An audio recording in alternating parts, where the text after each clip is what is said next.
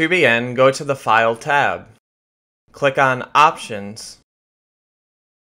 Click on Customize Ribbon. In the Main tabs area, make sure you have the Developer tab selected. Click OK. Now let's go to the Developer tab. In the Controls area, click on the drop-down list option. Then click on the Properties button. Give it a title if you like.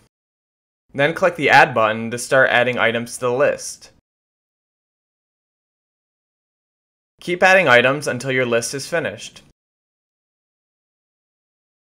Then click OK. Now when I click on the drop-down, I can select any of the items that I added to it. And that's all there is to it. We now have a nice looking drop-down list in Word.